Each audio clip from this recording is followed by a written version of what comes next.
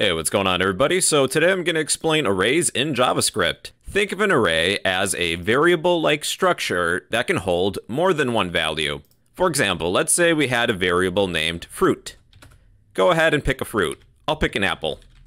Our variable can store one value, but we can turn a variable into an array, and it can store more than one value, and we can do so by enclosing all values with a set of straight brackets.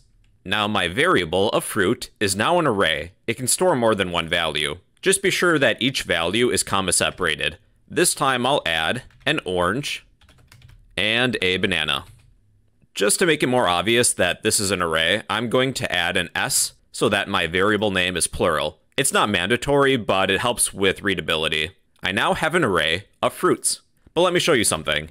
If I were to console.log my array of fruits, well, JavaScript is going to print out all of the elements in this array. Each item, each value, is known as an element. We have 3 elements. If you need to access an individual element, following the array, you have to add an index number, enclosed in straight brackets. If I would like the element at the first position, that would have an index of 0. That would give me an apple. Fruits at index of 1 would be orange. Fruits at index of 2 is banana. If I were to attempt to access the element at index 3, well, it's undefined. We only have 3 elements within our array. 0, 1, 2. Arrays always begin with 0. You can even change one of these elements by accessing that array at a given element. Let's access our array fruits at index 0. I will set this equal to be a coconut. So now we have coconut, orange, banana. Let's change fruits at index 1 to be a coconut. Apple, coconut, banana.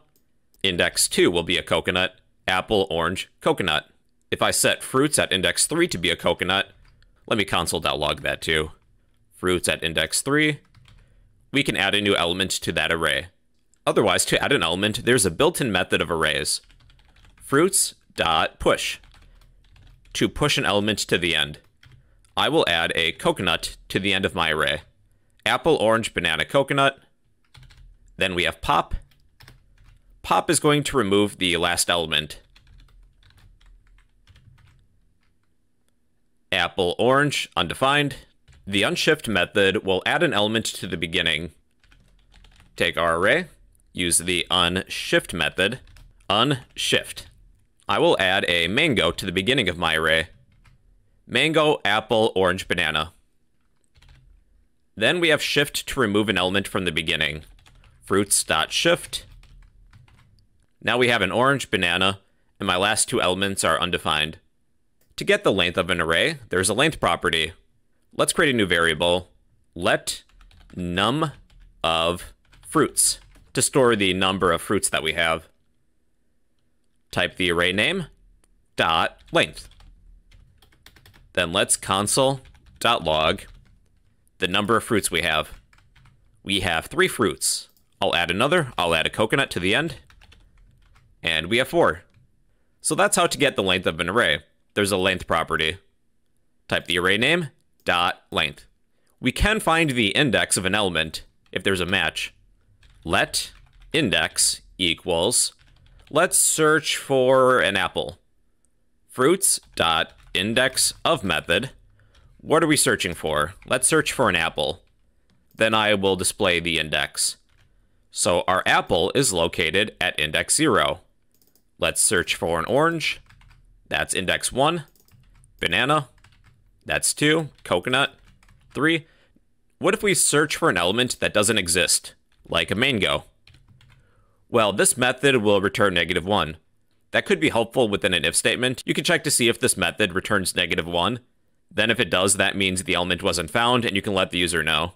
If index equals -1, display that element wasn't found. Now, if you would like to loop through the elements and display them, there's an easier way to do that. You can use a for loop. So for, there's up to 3 statements. We'll need a counter or some sort of index. Let I equal 0, that's the first statement. We'll continue this as long as I is less than our fruits array dot length property. Then we will increment I by 1. If we have 4 elements, we should execute this loop 4 times. During each iteration, I will console.log our fruits array, but the index, instead of being like 0, 1, 2, 3, a hard number, we'll use our counter, our index of I. And let's get rid of that line. Now we should loop through all of the elements of this array and print them out individually. Using a for loop, we can even increment by a different number, like 2. I plus equals 2. So here we're only displaying the apple and the banana. If I set index to be 1, then increment by 2, we'll display orange, then coconut. So using a for loop, there's a few different ways in which you can display the elements of an array. If you need to display the order of this array in reverse, we can change this around. We will set our counter I to be the length of our array. Then we'll continue as long as I is greater than or equal to 0, then I minus minus.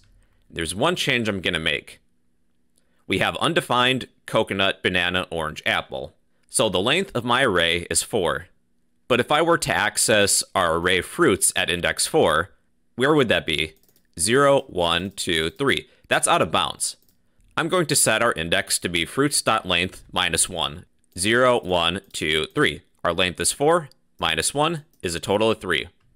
Now we're printing our array in reverse. Coconut, banana, orange, apple. There's also an enhanced for loop. It's a shortcut to displaying the elements of an array. You can write something like this. Let fruit of our array fruits. Really, this variable can be anything, but I like to write a singular version of my array name. Then during each iteration, I will display each fruit. Apple, orange, banana, coconut. This is an enhanced for loop. It's kind of like a shortcut to displaying the elements of an array. If this array name were, I don't know, like meats, you could say, let meat of meats, and then display each meat. But of course, they're still fruit. That's a shortcut you can use. Now to sort an array, you can use the sort method, fruits.sort. And that should sort the elements in alphabetical order. Apple, banana, coconut, orange. To sort them in reverse order, you can tack on the reverse method to the end. Fruits.sort method.reverse method. Now they're all backwards, in reverse alphabetical order. Orange, coconut, banana, apple. Alright everybody, so that's an introduction to arrays. We'll have a lot of practice with this in the future, so if you don't remember everything, that's okay. An array is a variable-like structure that can hold more than one value. A variable can hold one value. An array can hold many. And well everybody, those are arrays in JavaScript.